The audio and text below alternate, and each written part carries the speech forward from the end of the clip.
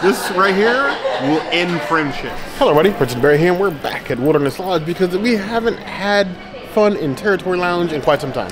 Yes, it's been a minute, and we love that place, so... And the menu changed. Let's go. When you change your menu, we're coming back. That's true.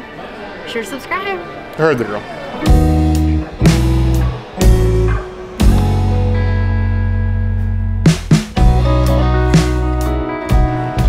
The Orchid's Bounty is all orange and ready for flower and garden.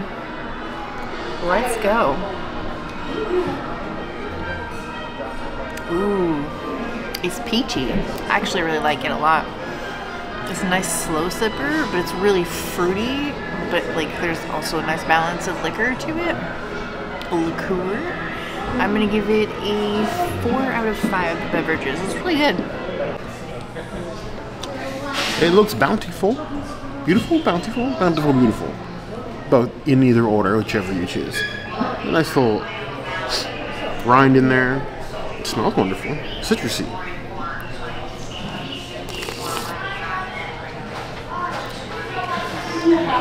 It's honestly not bad. I expected to hate it. I thought it was going to be too sweet. I think it has a nice balance of like the strength and characters of the alcohol, but a little bit of sweetness. It feels like sort of a journey. We've been watching a lot of like Yellowstone associated and its associated spin-offs lately, so I 100% blame the princess for us ending up here, but I'm not mad about it. I just wish that all the parks and this resort had more Native American influence. Just saying. Drink though. Drink is good. 3.5 out of 5 plus.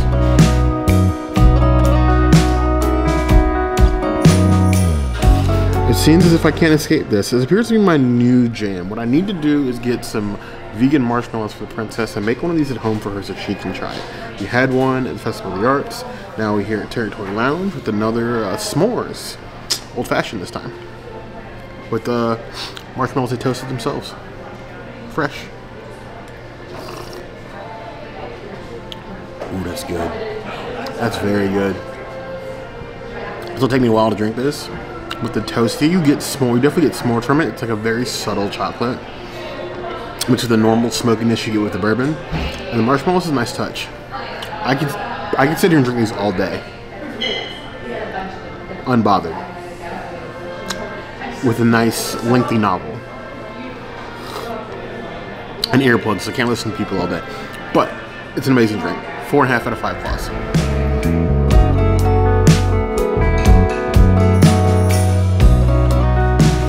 We have the National 95, which is just whiskey and champagne, which I don't think I've ever had before. I'm kind of interested. It piqued my interest. Yeah, once you get it, in between. I don't know how I feel about that. That's a really interesting taste. It's like front of the mouth, or front, like up in my nose, I can taste the whiskey, but then like in the back of my throat, I can taste the champagne. So it's like a kind of a weird mixture. I don't know how I feel about that. I thought I was gonna like it more than I actually do. I'm gonna give it a 2.5 out of 5 champagnes. I want to experiment with this at home though. They're onto something here. Disney, all I need to do is for you to go giving her more ideas, okay? A house is already stocked full of Grand Marnier, Cognac. No more of that. Champagne is expensive. Whiskey's already expensive.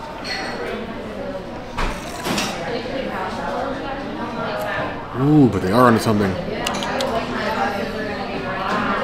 Bubbles and whiskey go kind of good together. I think it'll probably depend on the whiskey and champagne. Damn it. Got us again. 4 out of 5 plus.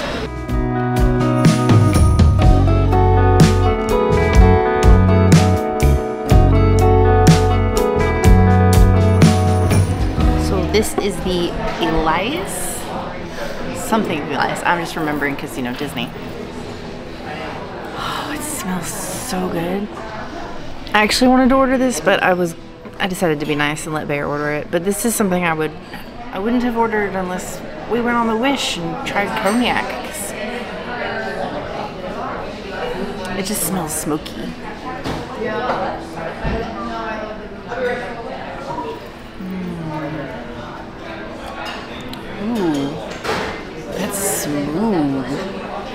It's like velvety smooth.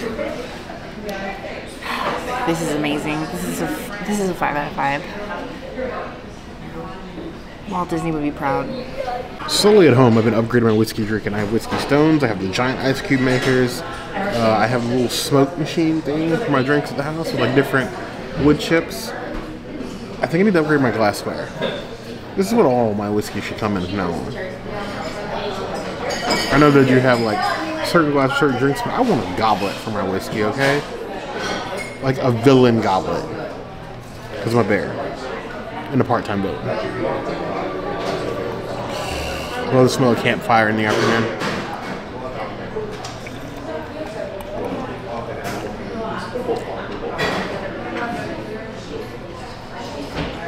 Yeah, we can stop the video here.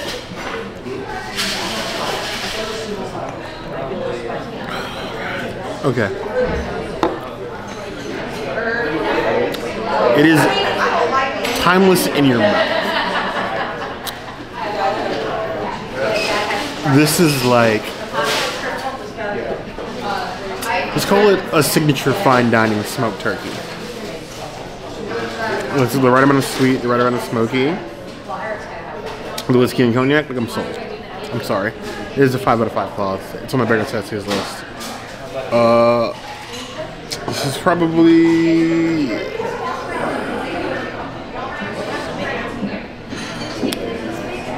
my second favorite drink on Disney Brut. Second favorite.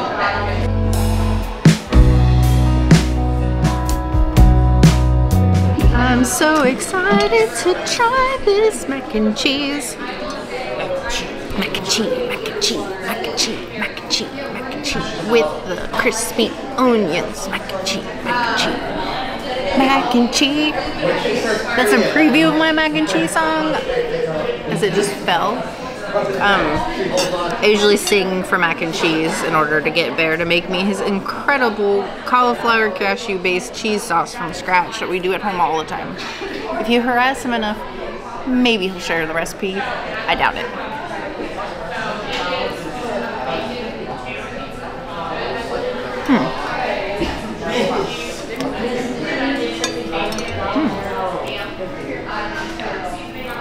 Wow. Wow. The Beyond sausage is flavored and seasoned and crisp so beautifully. The Crow mac and cheese reminds me of like going to Whispering Canyon, Hoop-Dee-Doo review. It's really delicious. It's way more flavorful. It's not that cheesy though. I feel like it can use a little bit more of the cheesiness to make it like ooey gooey, but it is probably one of the best mac and cheeses on property that's vegan. Like if I had to choose between coming here all the time or going to Woody's Lunchbox for tachos all the time, I'm gonna have a hard time making that decision. But I love this. I'm gonna give it a 5 out of 5. It's amazing. You gotta have it. You gotta get it. If you're staying here, come here and order this. Like, it's mandatory. The princess is saying this is mandatory territory. She made it up. It was none of me. If it sounds corny, you can blame her. But you got the crumbles, you have the different peppers on top, the onion crispies. Look at that. Look at how beautiful that looks. It's like a garden of deliciousness with a little bit of spice. So it's a spicy plant-based mac and cheese. And this is like a dinner portion. If you're a vegan, you can probably eat this entire thing and be full afterwards. It's also dinner price. But that's beside the fact. Put mac and cheese in here. Actual mac. There we go.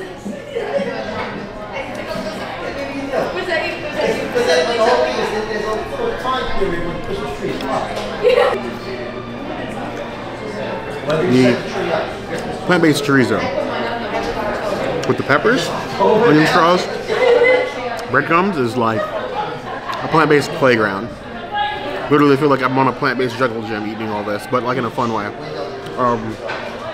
It feels more like a mac and cheese bake than like mac and cheese because it is not very cheesy. You definitely get the cheese flavor, and it doesn't have that cardboard plant-based taste. It actually tastes like mac and cheese. It's just a dry baked mac and cheese, but not like.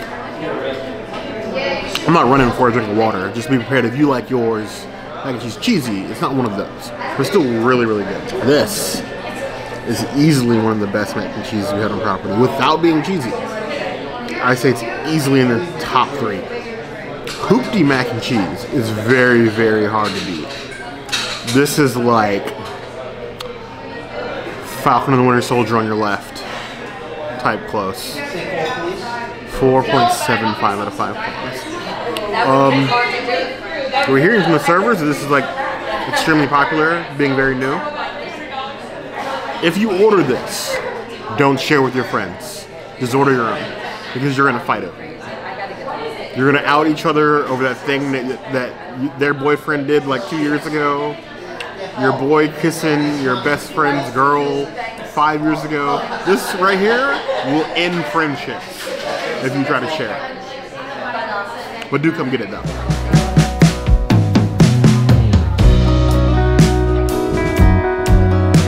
Here we have the salmon run. This is salmon 3 ways.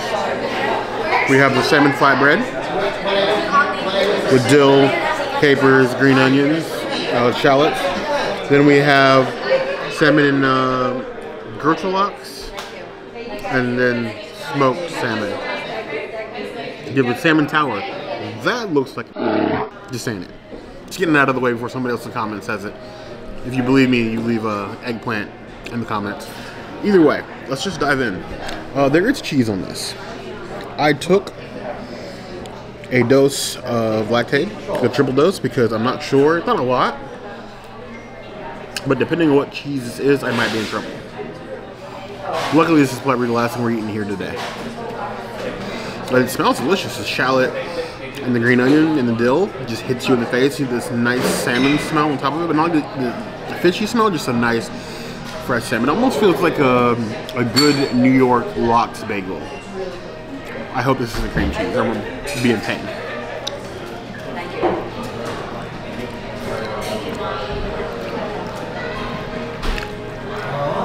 It is not cream cheese. And it's chilled. I expect it to be warm. It's not.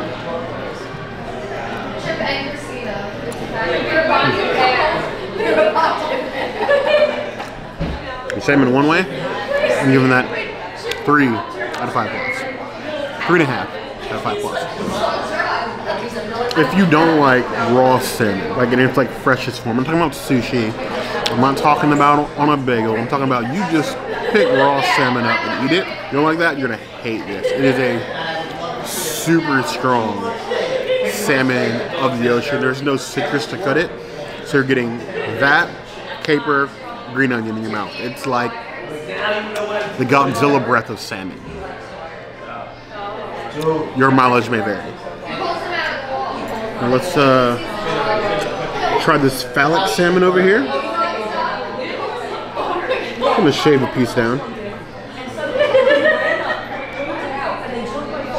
Ooh, that smells nice and covered in spices. Okay. Like a cracked pepper salmon.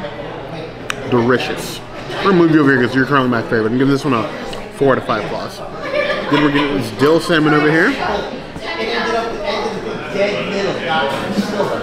The third way of the salmon.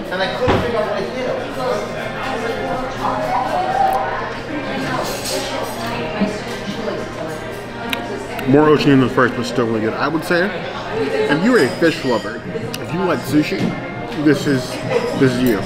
I will say, if you're on a date, do not get this. Unless you plan to brush your teeth immediately after, because you're going to have fish breath. 100%. I'm giving the entire board 3.5 out of 5 plus. I wouldn't get it again, but I would need to be in the mood. But like, don't get this on a date. On a date.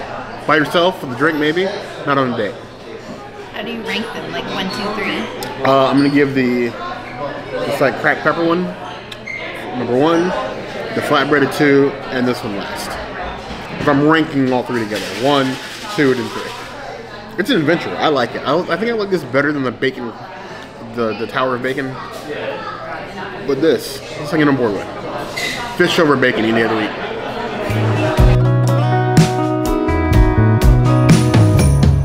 Territory Lounge is our territory. Such a great experience, and thank you, Dana, our server. She is amazing. She was our server the last 2 times we were here. And she made great recommendations, both for drinks and the food. And then thank you for this very, very kind family. From Philadelphia? Pennsylvania, I'm sorry. And I'm sorry we didn't put your name either, but they paid for our bill, you guys. I'm still in shock. We did not. We found out after when we go pay our tab. But yeah, like after they'd already left. Didn't say a word. Or take a picture. I feel so bad. Very kind of you. I don't even know how to feel about that. Thank you. And if you're watching this video, please comment so we can like thank you properly. Actually, thank you. Yes. But I want to know if you guys in Territory Lounge, why haven't you come to hang out here? Historic decor, Walt-themed drinks, good food. It's amazing. It's almost a better dinner than some of the other places and resorts around Bay Lake. Who are you throwing shade at?